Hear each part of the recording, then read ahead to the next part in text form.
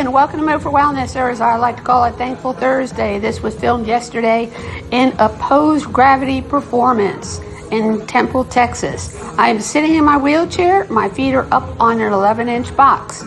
I have a resistance band just above my knees around both legs, and I'm sitting on the edge of my wheelchair.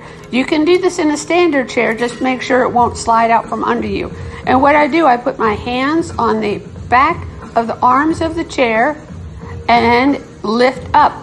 Now I'm just using my body weight, and then I'm doing a clamshell, which basically means you take your knees apart. The resistance band provides resistance to strengthen your ad and abductors. As I lift, I take the knees apart. Now this is a good exercise for those of us who do use wheelchairs, because sometimes we do tend to slouch, so we need to pick ourselves up if we have upper body strength.